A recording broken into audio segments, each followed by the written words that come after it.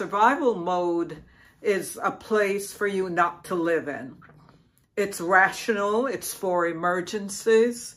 That dinosaur's coming to kill you. Either you kill it or it kills you and you're done. But survival mode is not a place that you're in 24/7. When you live in it, it becomes a chronic state.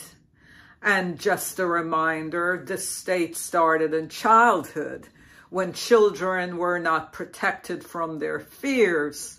Then that gene, that survival, fear, fight, flight, flee gene gets turned on and the child responds. If you could think of how you would respond to fear when you're 2, 3, 4, 5, 6, 7, it's going to be immature. Why? Well, you don't have the wisdom. You barely have reasoning faculty turned on until you're 7. So everything you do is based on fear.